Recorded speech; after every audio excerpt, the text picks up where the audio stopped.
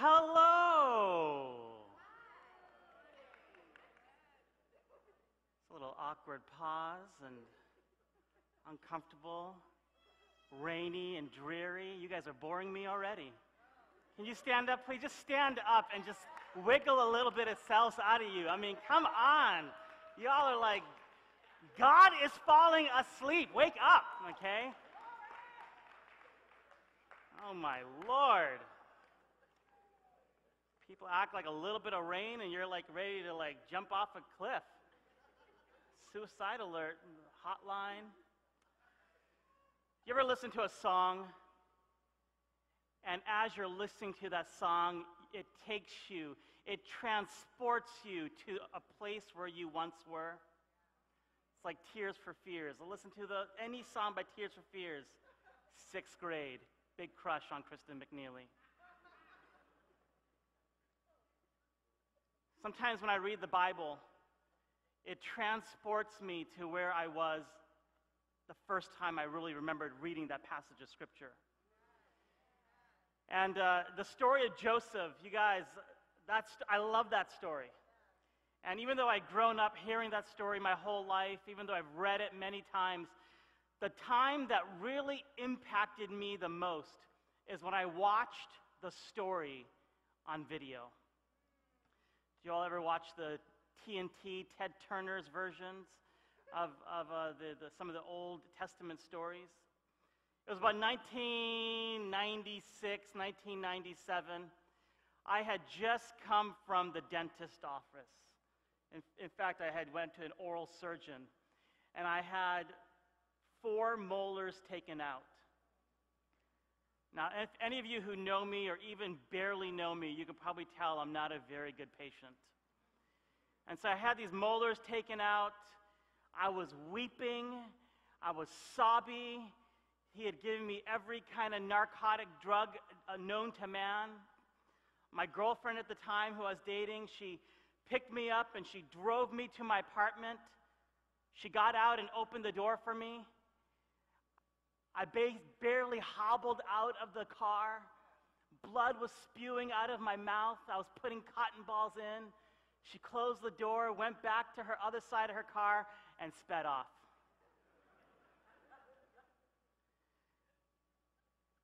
And I knew that at that moment, that terrible person would never be my wife.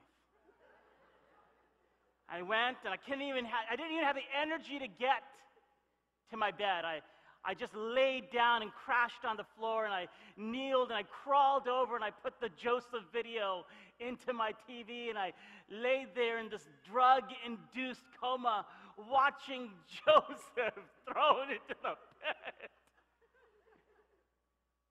And there he was now, next to the Pharaoh, coming there, standing before his brothers. You guys, it was good stuff. I wept. I wept. I cried and I cried and I cried.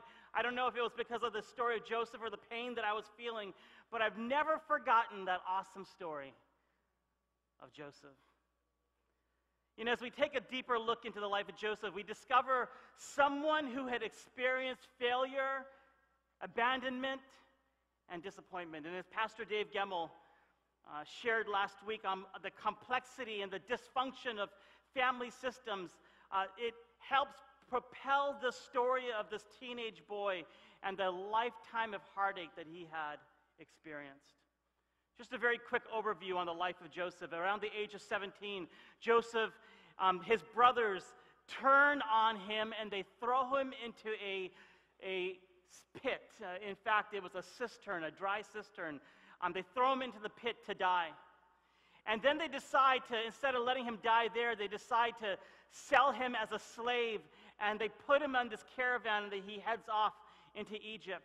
And while he's in Egypt, he gets this job as a slave, and his boss's wife accuses him of attempted rape, and he's thrown into prison. And then while he's in prison, he makes friends with the king's cupbearer and the king's cupbearer and the king's baker.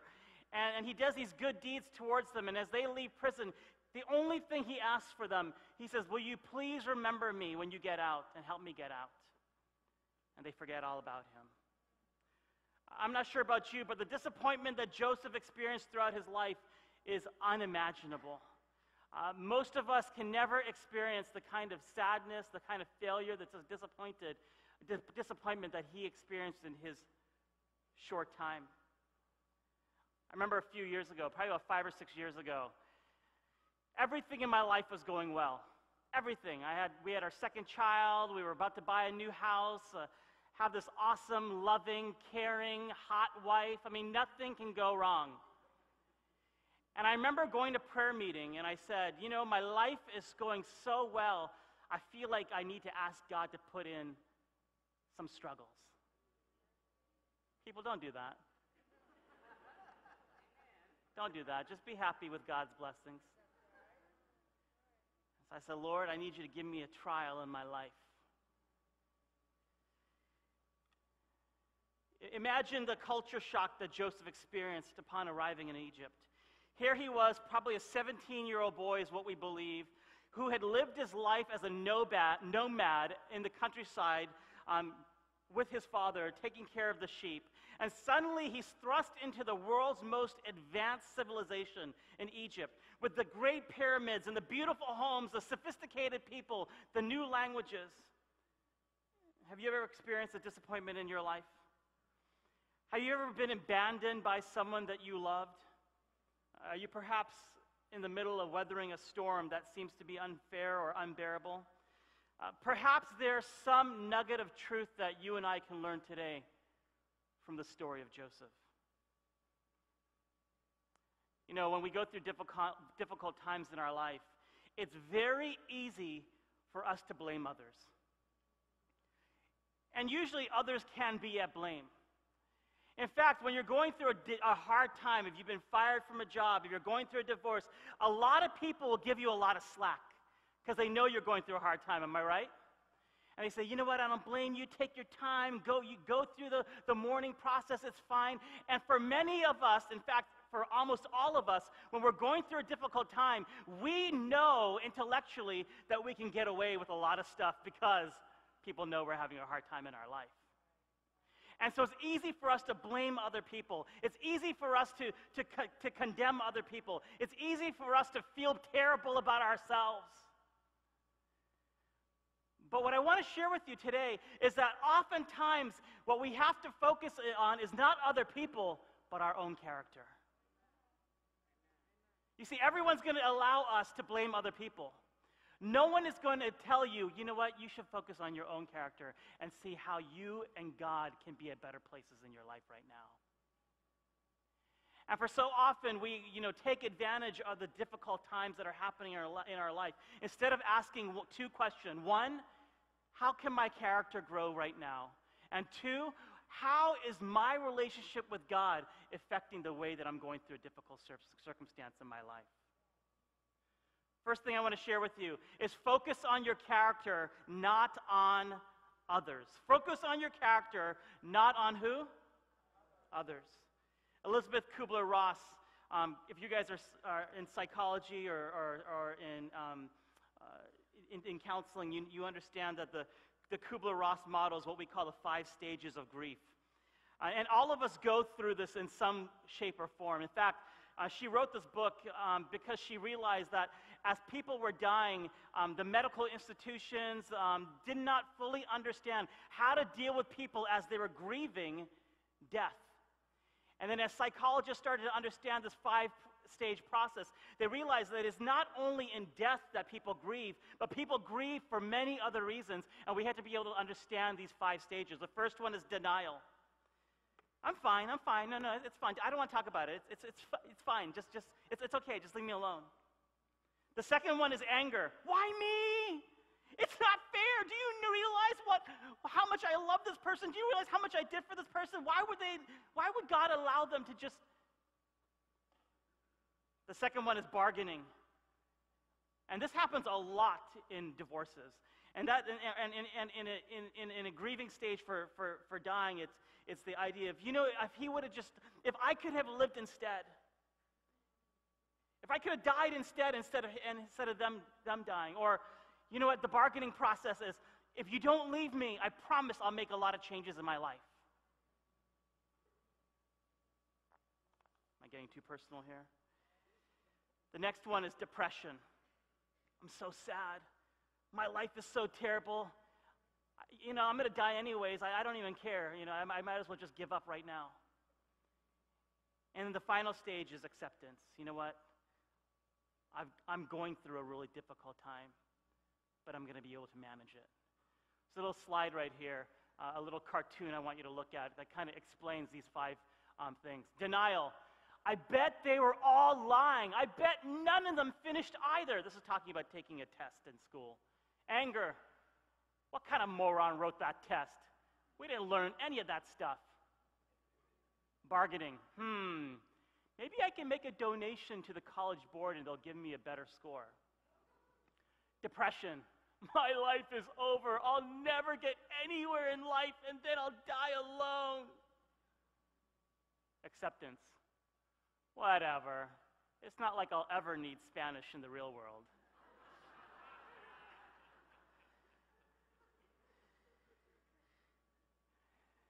It can be convenient to blame others.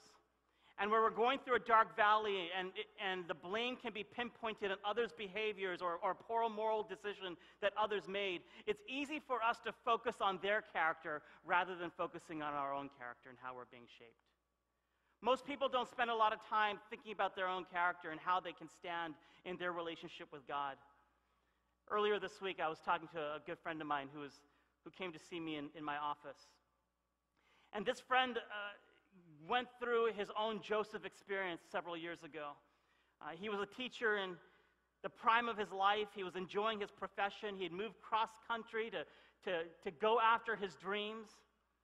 He was highly involved in his local church, and then all of a sudden a student accused him of engaging in a sexual act with her. And even though he denied every wrongdoing, all the way through the court trial, all the way through his sentencing, he was still convicted and sentenced to prison. And I looked at him this week. I asked him for permission to tell the story. I said, B, how do you get up every day knowing that people look at you in the eyes and what they see is a convicted sex offender, somebody who was convicted and sentenced? I said, how do you come to this church knowing that that's what people see? And his response to me was this: Kumar, I can't go through life concerned about what people are thinking about me.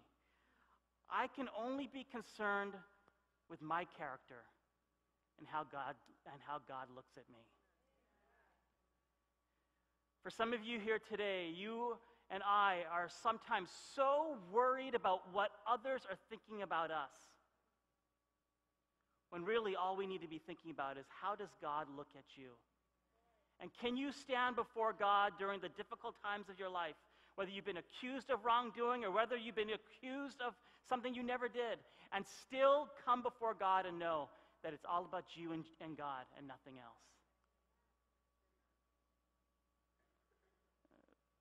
Joseph went through many crises in his short period.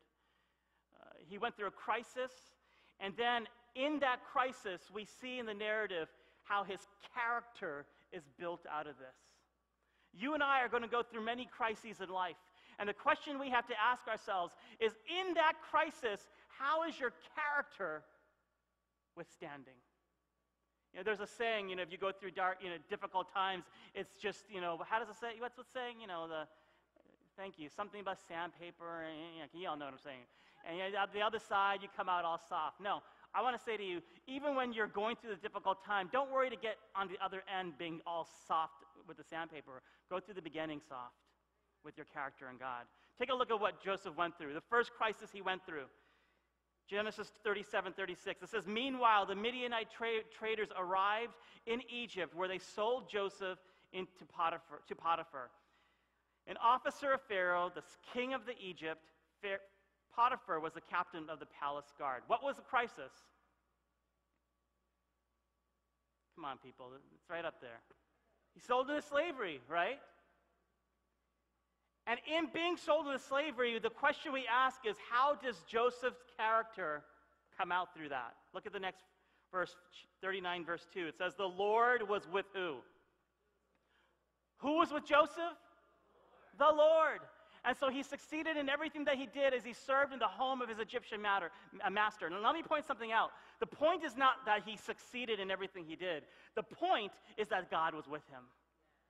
And when you and I are going through dark times, the point is not whether or not you're going to succeed out of that. You may not succeed out of that dark pit in your life. What matters is whether you succeed or you don't succeed, that the Lord is with you. Next one. 39, verse 19 to 20, it says, Potiphar was furious when he heard whose story? His wife's story. He didn't even bother talking to Joseph because he's a slave. When he heard his wife's story about how Joseph had treated her. And so he took Joseph and did what? Threw him in the prison where the king's prisoners were held. I should say held. Folks, just because it says a king's prison doesn't mean it's like the good prison. It means if you really make the king angry, you're going to be in the worst pit ever. And so he was put in a very dark circumstance because he was placed in where the king's enemies were. How does his character come out of this? Verse 21 to 23, it says, and the who? And the Lord was with Joseph in the prison and showed him what?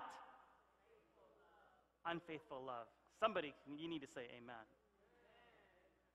When you are in the prison in your lifetime, in a metaphorical prison, whatever, figurative prison, when you are going through that darkest time, what you want, no matter what, is God's unfaithful love to be with you. It says that he ended up succeeding. The point is not that he succeeded. The point is that the Lord was with him, and he showed his unfaithful love towards him. When you're going towards a dark time, what you and I have to do, did I say the wrong word? My wife's a speech pathologist. What did I say? His faithful, unfaithful, unfaithful, his faithful.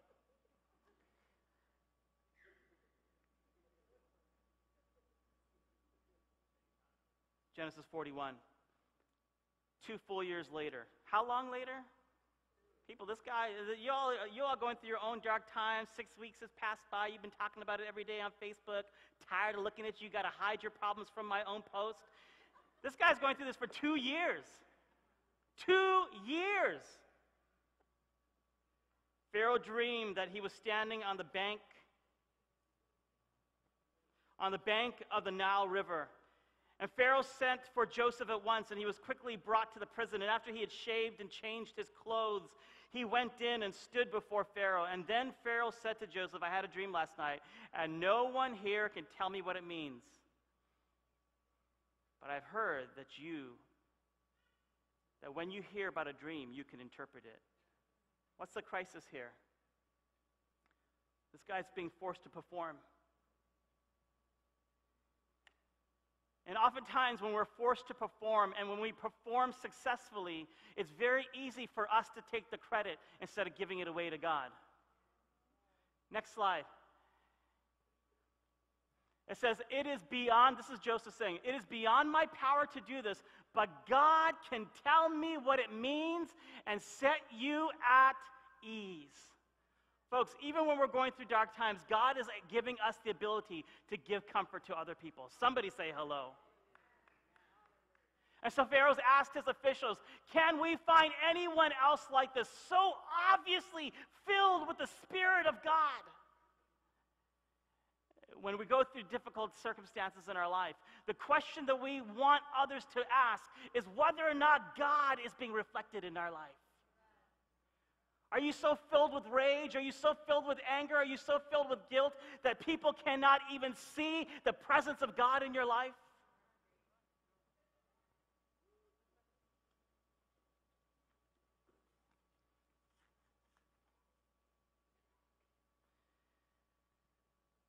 People are going to hurt you.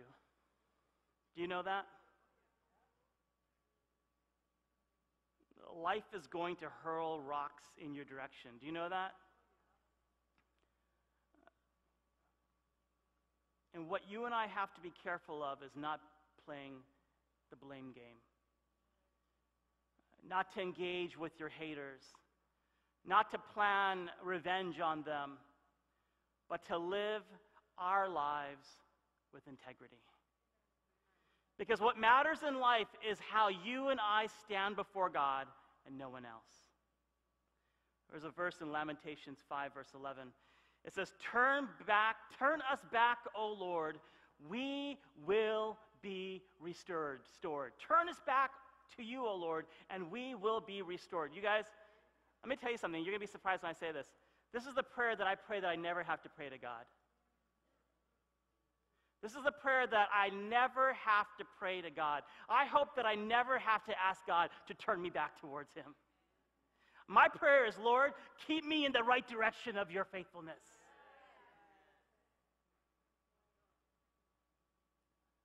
Second thing I want to share with you is to accept where God has placed you. Perhaps you're not happy with your life, where your life is. Perhaps you thought you would be married by now. Perhaps you thought you would have finished college by now. You know, one of my very good friends, every time I see him, he says, my greatest disappointment is that I haven't finished college. Dude, you're 38 years old. Go back. Perhaps you haven't achieved your goal up to this time in life. You see, Joseph never imagined that he would be sold into slavery. He never anticipated being separated from his family, especially his father and his brother Benjamin. Life had turned, had all of a sudden, there was interesting curveballs being thrown to him and the trajectory of his path that he never was expecting. And I'm sure that Joseph thought that by this time in his life that he'd be married to a nice Hebrew girl, taking care of his father's sheep. He never imagined that he'd be put into slavery, into a foreign land, given a brand new name, forced to learn a brand new language, be given in marriage to an Egyptian woman. But Joseph did something that so many of us have a hard time doing, and that is to accept where God has placed you right now. Take a look at 41, verse 50 to 52. It says, during this time before the first of the famine, 2 sons were born to Joseph and his wife Asenath. Joseph named his older son Manasseh, for he said, listen to me very carefully, God has made me forget all my troubles and everyone in who? This man's coming to terms, isn't he? This man has gone through a difficulty in his life, and all of a sudden, as he looks at his sons, and he looks at the new birth that God has given him, and this often happens when we have children of our own, we recognize that God is giving us an opportunity to start over. God is giving us an opportunity to break the dysfunction of our family life, the family systems, and to start over with these new children. And so when he has this first son, he looks at him and he says, God has given me the opportunity to start over, to forget my past, to forget my father and his sons, and to move on. And then he has a second son named Ephraim. And what does it say? It says, I named him because of what? I named him because God has prospered me in this land of my what? Grief. Sounds like someone who's healing, isn't it? Sounds like someone who's moving forward. He's saying, with my second child, I realized that this is going to be permanent. You know, some of you who have moved to Maryland, you thought you're going to be moving back home, back to mommy and daddy. Now years have gone by, and you're like having kids and bought a house, and you're kind of now settling and realizing that you're not going home. This is home. Sweet home. Live with it. And so his second son, it helps him realize that this is now where he is going to be placing and planting his roots. And when we realize that this is the place that God has put us here for now, then it gives us the ability to heal and move on. Can somebody relate to the story?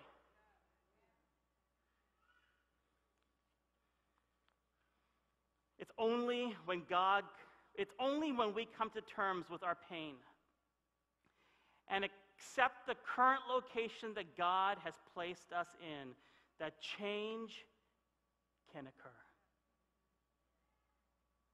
5 models of grief, the last one is what? Acceptance. It's only when you accept where you have been placed by God that you can be healed. The final lesson I want to share with you today is forgiveness is the ultimate revenge. Forgiveness is the ultimate revenge. Somebody say, I don't know about that. You see, when someone has broken you, when you put your trust in others and they've destroyed that, it affects the way that you can build new friendships and relationships. It can cripple the way that you make decisions in your life. Some reasons not to forgive others is because the trust has been broken. It's because you've experienced true humiliation and anger and hurt.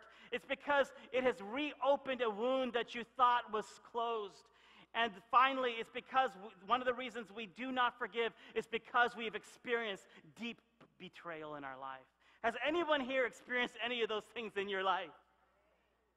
Some of you are going through it right now, and you're wondering whether or not it's even worth forgiving the person that has brought so much problems into your life.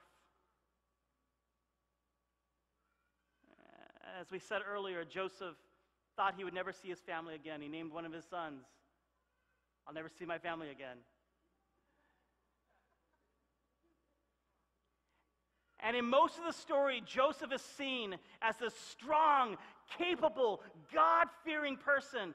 There isn't a dark side of Joseph. There isn't a vindictive side of Joseph. When you read the story, it's very easy to think of this guy just letting everything get off of him, and he's not being bothered by all the weight that he's been going through.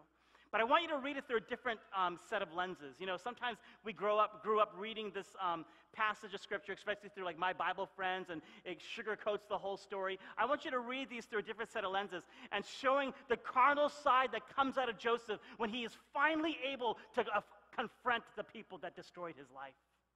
How would you act? How would you react if somebody, the person that ruined your life were to be in front of you right now?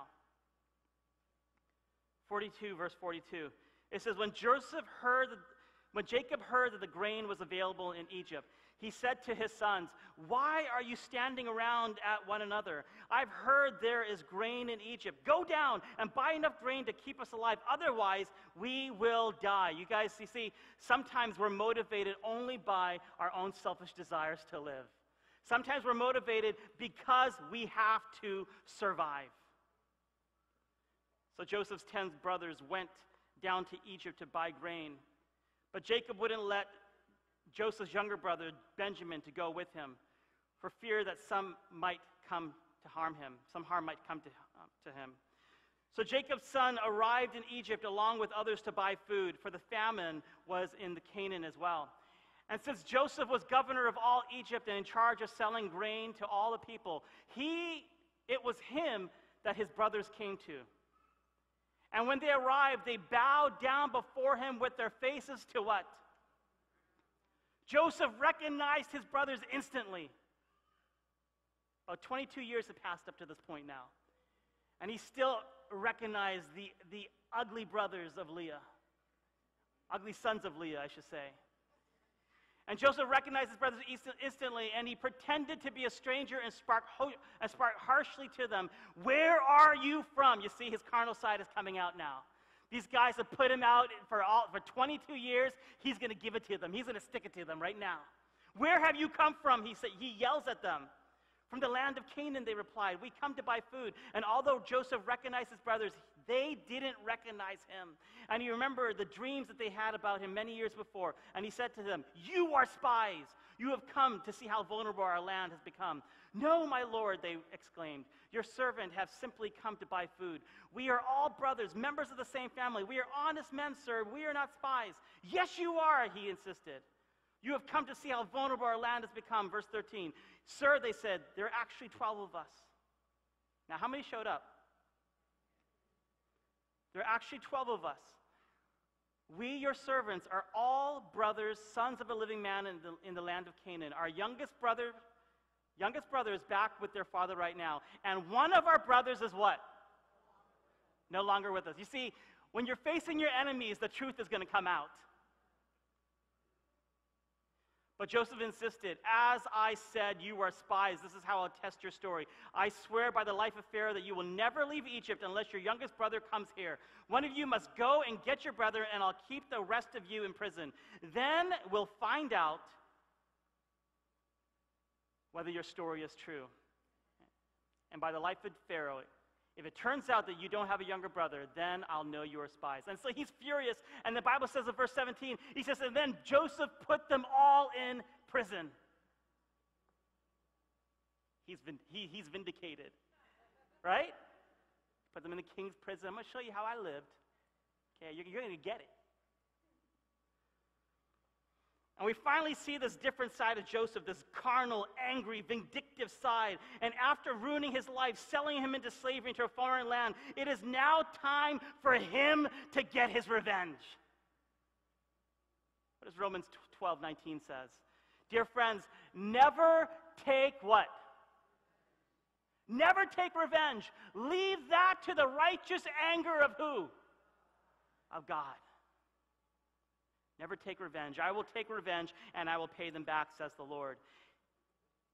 And so all of a sudden, we see this trajectory of Joseph. He goes through a crisis, but his character stands firm. He goes through a crisis, his character stands firm. He goes through a crisis, his character stands firm. And now he's going through this crisis of his brothers, and the question is whether or not his character will be representative of the rest of his life.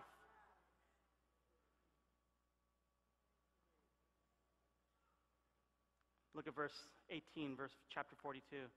It says, "On the third day, Joseph said to them, I am what? I'm a God-fearing man. If you do as I say, you will live." It took him 3 days to kind of calm down. It took him 3 days to kind of realize that it is only about him and his relationship with God and no others. It took him for 3 days to finally realize that he's not going to gain by putting his brothers into a miserable life like he had experienced. But in order for him to live the life of integrity that he has with God, he has to do the right thing and allow his brothers to live. How did Joseph forgive his brothers? That's a good question, isn't it? And when we talk about forgiveness, one of the things especially in American terminology and in American culture, we talk about forgiving but not forgetting. Forgiving means to forget. When we look biblically at forgiveness, if we do a study on forgiveness, what we realize is to forgive somebody means that you are now giving them back and restoring them to where they once were. I want you to think about the idea of forgiveness. Forgiveness is not saying, you know what, I'm going to forgive you and I just don't ever want to see you again. Forgiving is to say, I'm going to forgive you and restore you back to the level that you once were.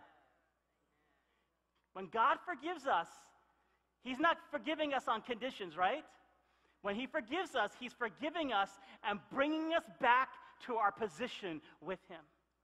And so when we talk about forgiveness, and when you're thinking about forgiving those people in your life, the question you have to ask yourself is, am I willing to bring them back to the same level that they once were?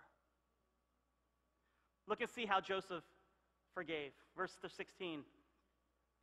It says, when Joseph saw Benjamin with them, he said to the manager of his household, "These men will eat with me this noon, not tomorrow, not next week, not next month. These men are going to eat with me immediately.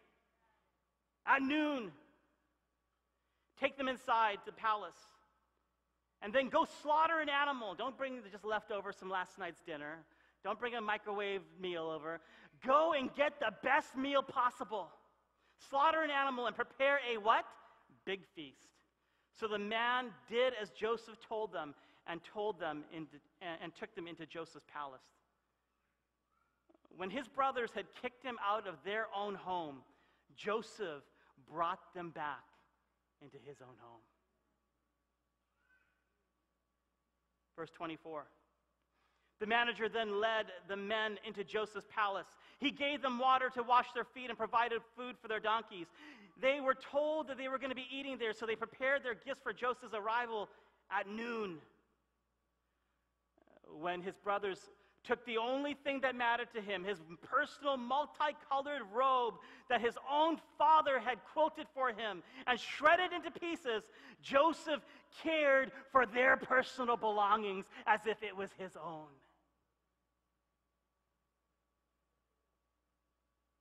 Verse 34. And Joseph filled their plates with food from his what? Now, I don't have time to go into this, but there are two different tables. There was the Hebrew table and the Egyptian table. The Egyptians could not stand the Hebrews, and so they refused to even eat from them. And so what Joseph is doing is he has them separated, but at the same time, he is taking food from his dish, the governor's dish, and bringing it to them to eat.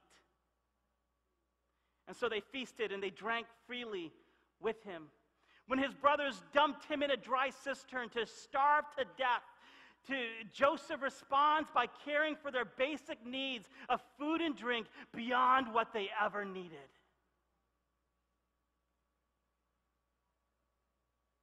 When you forgive a person, it allows you to move forward in your own life. It gives you the strength to take the next steps in your own life towards healthy living.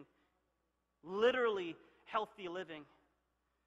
Some of you guys know the Mayo Clinic, world-renowned Mayo Clinic. They've done studies on why we should let go of grudges and bitterness and make way for compassion and kindness. They say that kindness can lead to the following physical aspects of our lives. Number one, healthier relationships.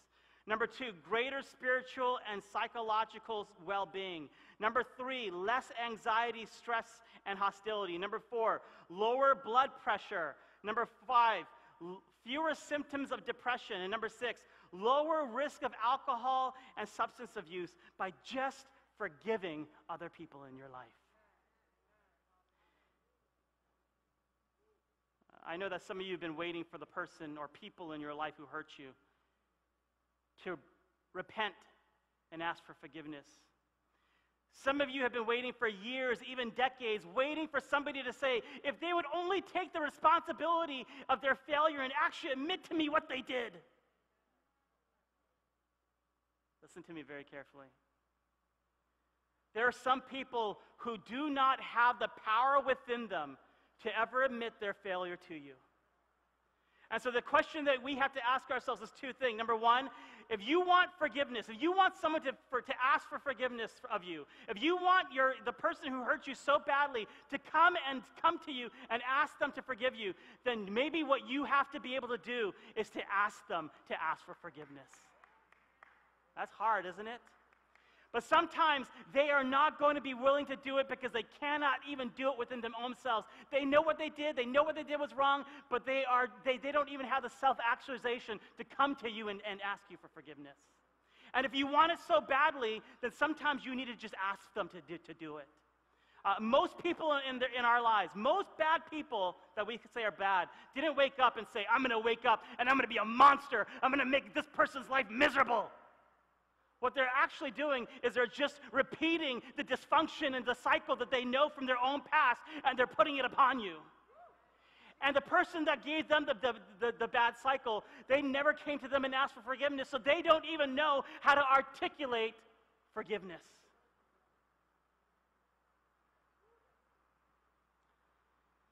The second thing is to forgive that person because they deserve it. Because Jesus forgives you and I daily. Oh, that is hard, isn't it? Kumar, you don't know what I've gone through. You don't know the pain that I have been through. And for you to have the right to stand here and say that I should forgive somebody, hey, I'm not saying this. You made the decision on your own. I'm just offering you some suggestions. That if God can forgive us on a daily basis, perhaps we can forgive other people. Last week, Pastor Gemmel spoke about family systems, the dysfunctions from generation to generation, family systems that can be filled with lies and half-truths and survival mechanisms and terrible secrets that exist in dysfunction. You know, the only way to break a dysfunctional cycle is to break the secret. And for many people today, we are stuck in these systems in our own lives. I want you to look at this very quickly. We're running out of time, so I'm going to move very quickly. There were two opportunities in this passage of Scripture for Joseph's brothers to actually come clean. Okay? The first one is when they were with Joseph. They didn't know it was him. And they said there were 12 of us, but there was 10 with them, right? And they said the other one has left. We've lost the other one. They had the opportunity to say, we made a terrible decision and we sold our brother into slavery. But they could not do it as a group, in the group dynamics, to actually come up and confess their sin. The second part is when they go back to Egypt and they tell their father what happened. The Bible says they told him everything, and then it repeats what they told Joseph. But they didn't tell him everything. They couldn't say to their father, we sent your son into slavery and hoped that he was going to be dead. And so oftentimes in our own lives, there are people who cannot come up and actually admit their own failure.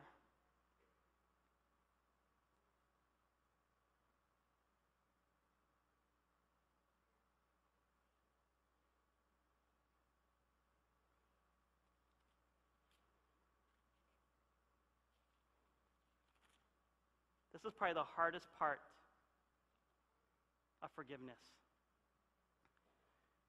And that is understanding how God is using our own pain to help others. Did you hear me? I want to be very careful what you hear me say. I'm not saying that God gave you the problem to help others. I'm not saying that you're a child of incest and abuse and rape because God deemed that to you. What I'm saying is the hardest part of forgiveness is to recognize, the hardest part of moving on is to recognize that even through your pain and heartache, you can now see how God can use that pain to help others.